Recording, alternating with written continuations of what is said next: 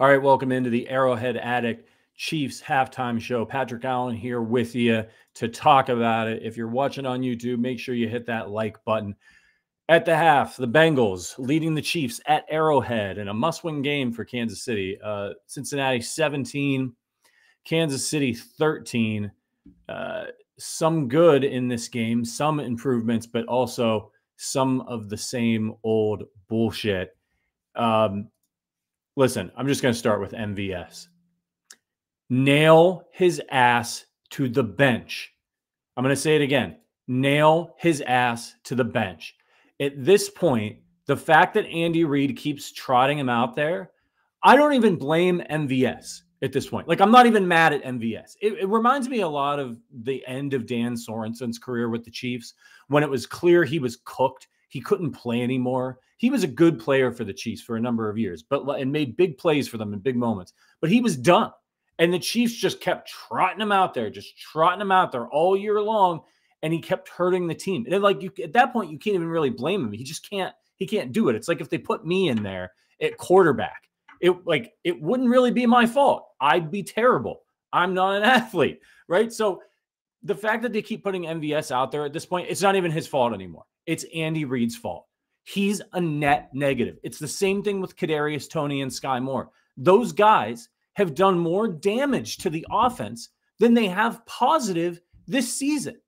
So at a certain point, you're better off with nobody. You're better off putting Noah Gray at wide receiver. Hell, put Creed Humphrey out there, out wide. Have somebody else snap the ball. Put Winchester in there to snap the ball. Put Creed Humphrey out there. I mean, he's probably not going to get open and catch the ball, but he might.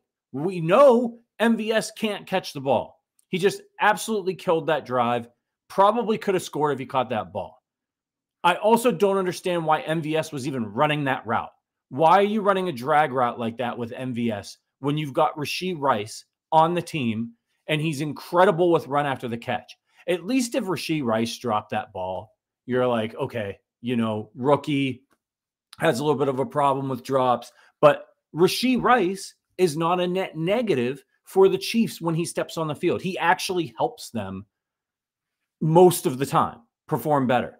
MVS can't play anymore. I have a ton of respect for him. I'll always love him for what he did for the Chiefs last year in that Super Bowl run, but he's done. He's done. He can't play. He can't catch. He can't get open. I don't know what it is. His head's not right. It doesn't matter. He can't play anymore. They can't play him. And I'm sorry to spend half the show talking about this, but it's just infuriating if you're a fan and you're watching this team and they're doing everything they can in this game offensively to try to get better. And then you've got a guy out there who has shown you time and time and time and time again for 16 games that he can't play anymore. And you're just trotting him back out there and throwing him the ball on third down. It's nuts. It's insane. It's 1,000% on Andy Reid. There's nobody else to blame. He's the head coach. Put McCole Hardman out there. Anybody. The guy can't play. He can't play. It's just unbelievable. The rest of the offense in this game, they're doing a lot of things well. Obviously, they had the turnover. Something else we have to talk about. Can't do it. Can't have the turnover, set the Bengals up for a touchdown because they can't take care of the football. They haven't been able to do it all year. They're not doing it today. You've got a young tackle out there in Wanye Morris who's giving it his all. He's doing his best. He's the third-round pick. This was the risk you take when you bring in a veteran like Donovan Smith and you draft a guy in the third round. Donovan Smith is older. He's had injuries in the last couple of years. He's not available for you, and now you're starting to pay for it. I think Wanye Morris is doing okay today, but he got burned, and the Chiefs got a turnover, and that's that. Mahomes, 9 of 12 for 79 yards and a touchdown. The thing that really stands out to me in that line is that he just really didn't have the ball for very long. I'm going to pull up the time of possession stats for you right now. Yeah, so in that first half, 21 minutes and 50 seconds for the Bengals, 8 minutes and 10 seconds for the Chiefs. So if you're looking for a silver lining in how this played out in the first half, the Chiefs did quite a bit offensively, with their drives, with not having the ball for very long. So another silver lining is that they're running it They're actually running the football a little bit. 5 carries for Isaiah Pacheco, 88 yards. He's busted off a run of 37 yards. He's been great. He also is leading the team in receptions, 3 receptions for 35 yards and a touchdown. The Chiefs need to keep getting Isaiah Pacheco the ball. If they can do that, I think they've got a really good shot to come back and win this one, because the offense is actually moving the ball pretty decently. I actually really like three targets and 3 catches for Noah Gray in this one. We've been talking about this on the podcast all week for a couple weeks now, that the Chiefs needed to simplify things. And then one of the guys that they should maybe look to a little bit more often, I mean, he's not going to save your ass, but like Noah Gray, every time you throw him the ball, usually good things happen. He catches it. He's athletic. He can get a little bit of run after the catch. I'm really intrigued by the fact that they targeted him 3 times in the first half, given the time of possession discrepancy. I think we're going to see a lot more of Noah Gray in the second half. Call it a hunch, but I think Andy's he's listening to the podcast, taking my advice. He's trying to get the ball to Noah Gray a little bit more. Let us know your thoughts in the chat. I see you all sounding off there. We got a few more minutes. Michael Hayes says, yeah, drops, turnovers, penalties, same bullshit. Yeah, absolutely. Pacheco is a beast. That's from Chiefs, from Jaguar. Yeah, it's bad, man. So on the defensive side of the ball, that's where the Chiefs have been struggling. They just kind of cannot get a stop. They finally did there towards the end of the first half. Keep your eye on Steve Spagnuolo's halftime adjustments in this one. Jake Browning doing a nice job in this game. He's been really efficient. 11 for 16, 98 yards and a tutty. Joe Mixon is, I said in the pregame, I'll cop to this. I didn't think that the Bengals would run the ball as much as they are in this game. They're trying to take advantage of the fact that the Chiefs are weak against the run. 24 carries in this game. And I think something the Chiefs probably didn't foresee is 7 carries for 32 yards and a touchdown from Jake Browning. He can move a little bit. So that's the big thing that I think Steve Spagnuolo is going to have to watch out for in the second half is Jake. I don't know that you want to spy Jake Browning, but the Chiefs need to be aware of the fact that he's going to run, and they're trying to nickel and dime the Chiefs, right? They're trying to dink and dunk the ball down the field. They've targeted Drew Sample, the tight end, 4 times. He's got 3 catches for 21 yards. The Chiefs have largely done a good job against Jamar Chase and T. Higgins. They each only have 1 catch, Jamar for 24 yards, T. Higgins for 19. I believe Higgins is injured, and I don't know that he came back into the game. So that's part of it. So now the Chiefs, look, on the shot to Jamar Chase, they should have been double teaming him on the pass interference that went on Snead. I want Snead to keep playing Jamar Chase physically. But in a situation like that, where you're down there in the red zone and T. Higgins is off the field, you need to give him some help in that situation.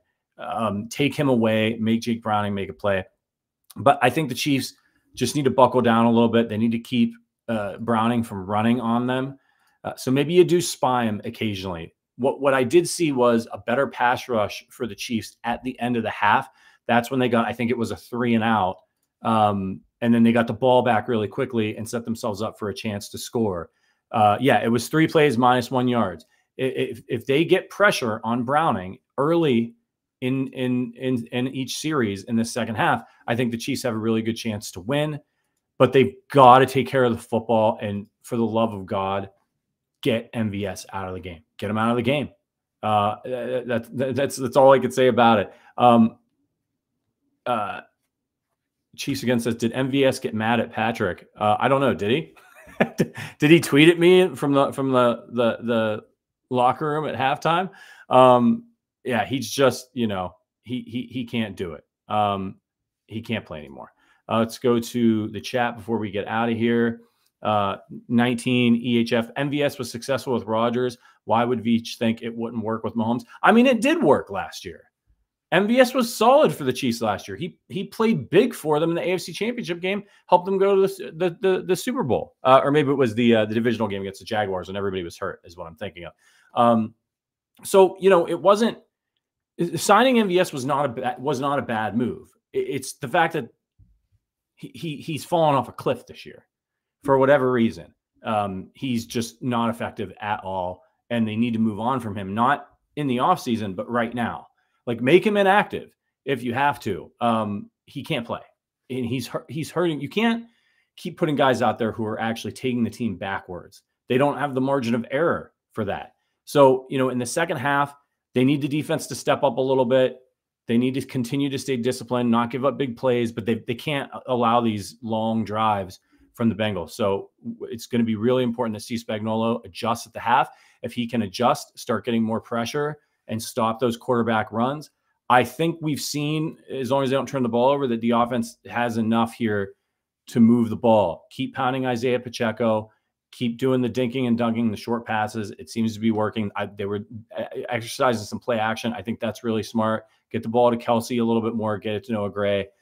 But Chiefs are in trouble. I mean, they need to win this game. If they don't and Denver wins, the AFC West is up for grabs next week, as crazy as it is. And by the way, Denver's winning 13-3 at the half over the Easton Stick-led Chargers. So if you're Kansas City, you might want to take care of this one, and maybe you get yourself a little bit of a bye week next week. If they don't, it could be a really, really disappointing season, more so than it already has. I will be back after the game with our pal from Sports Illustrated, Matt Verderam. Will break this thing down for you and then send you off to drink your troubles away to end 2023 here. But hopefully the Chiefs can send us into the new year with a win. We'll see you after the half, but until then, keep the faith. And as always, go Chiefs.